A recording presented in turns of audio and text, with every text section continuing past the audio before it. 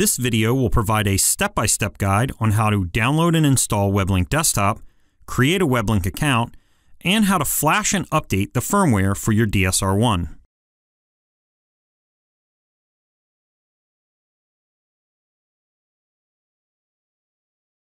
To begin, go to www.idatalinkmaestro.com and click the Flash Your Module button in the upper right-hand corner.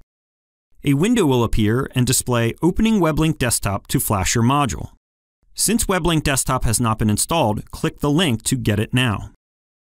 A new page will display, and on the right-hand side you will see options for downloading Weblink Desktop for your operating system. Click the Download button located next to the Window OS. Once the download is complete, open the executable file from the lower left-hand corner of your browser or from the Downloads folder on your computer. A window will now appear requesting the app make changes to your device. Click Yes. A second window will appear asking you to agree to our End User Agreement. Next, you will see the Weblink driver installation. Leave everything selected and click Next. You will now be prompted to select the location where you want the Weblink program installed. If you wish to change the location, do it now. Otherwise, click Next. You will see a progress bar followed by a window that says Welcome to the Device Driver Installation Wizard. Click Next. Once the installation is complete, click Finish. Locate the Weblink application on your desktop. If you did not choose to create a desktop icon, then locate it from the search bar by typing in Weblink.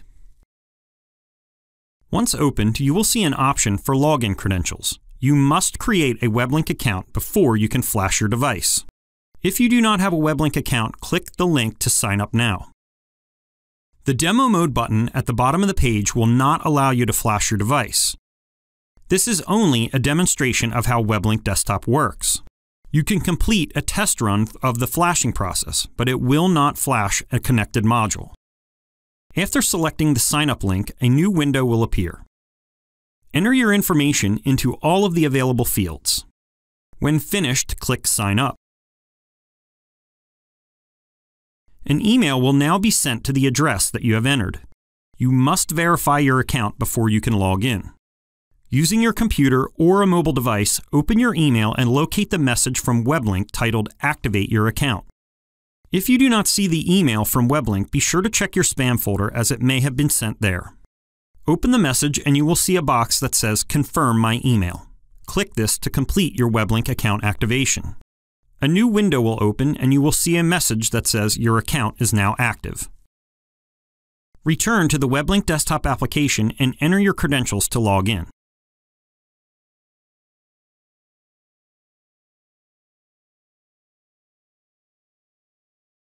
Once you are logged into your Weblink account, connect the DSR1 to your computer using the provided USB cable. Next, select the Flash Maestro button on the home screen. After the device has been detected, you will see what module is connected and the serial number. Scroll to the bottom of the page where it says Embedded Device. This is the firmware for the built-in Bluetooth used for tuning the DSP. To ensure the BLE is up to date, click Reflash Embedded Device. Once the update is complete, click the Redetect button in the lower right-hand corner. Now that the Bluetooth has been updated, you can begin the flashing process. Select Flash by Vehicle. Start by entering the year, make, and model of the vehicle. Next, identify the factory radio that is in the vehicle. In some cases, there will be more than one option. Make sure your selection matches the radio exactly. Next, select the recommended firmware version that is displayed. Now choose the T-harness that you are using for the installation.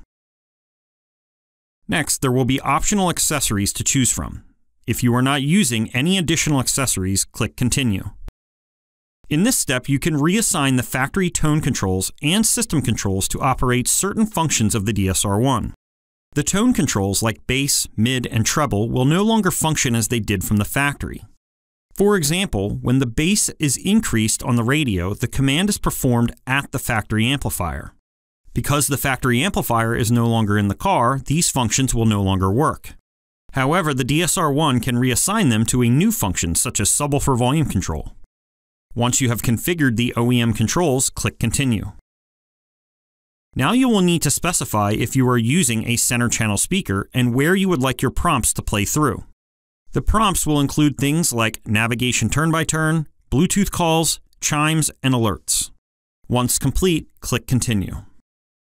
The programming is now complete and you are ready to flash the DSR1. Before you proceed with the flash, you can review and edit any of the steps from this screen. If you are satisfied with the programming, click Flash. Once flashing is complete, make sure to download and save the installation guide.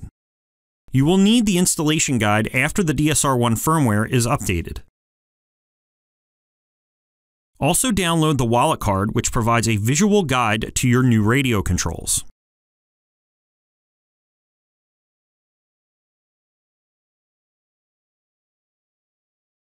Now that flashing is complete, you will need to update the DSR1 firmware.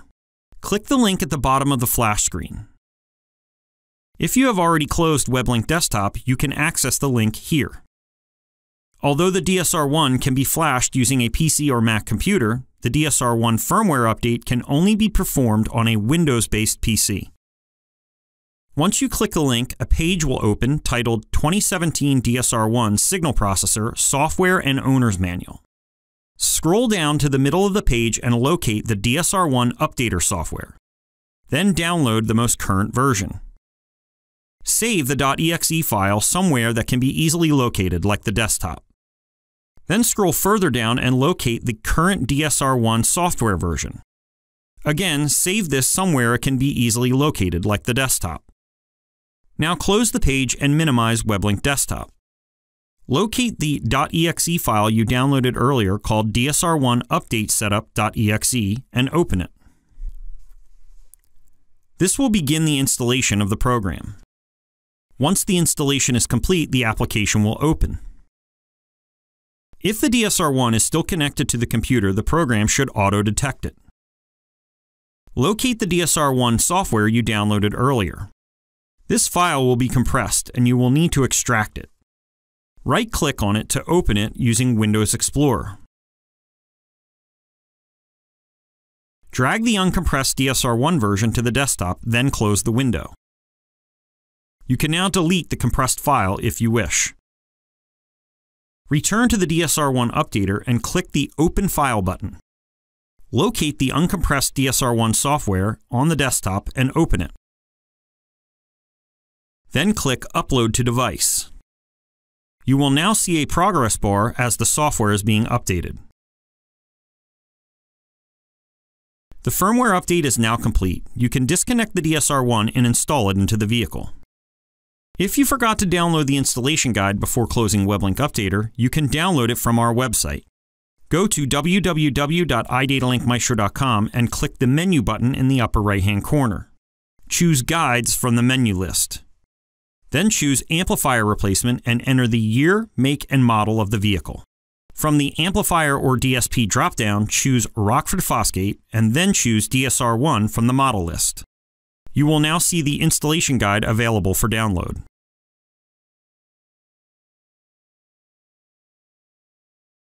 The DSR1 has built-in DSP that is tuned via a mobile device using the Perfect Tune application available for Apple and Android devices.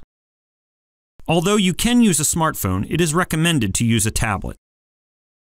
Once the Perfect Tune app is installed, you will need to pair the mobile device to the DSR1 via Bluetooth.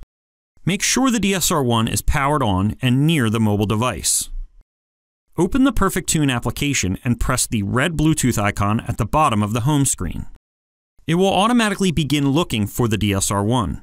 Once it has located it, you will see it from the list. Click on it and it will pair the device. The status should read Connected.